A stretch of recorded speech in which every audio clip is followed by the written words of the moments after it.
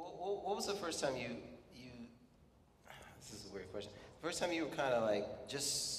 Well, Michael, I think you sent him a clip or something. Or you were on YouTube actually. Right. Yeah, I saw a clip of your dad. That's when, I mean, what happened was somehow I got entwined on Judy's, what's her last name? Judy Pritchard. Blog or something, and we're emailing, and I said to her, hey, can you, I posted something about if anybody has the film of when my father and Leon and all his kids did the town hall show in New York, could they send it to me? So I contact Judy and said, yeah, I'm looking for that. She says, well, go to YouTube. Your father's on YouTube. So this was like 4 to 5 weeks ago. I'm like, okay, maybe there's a clip. So I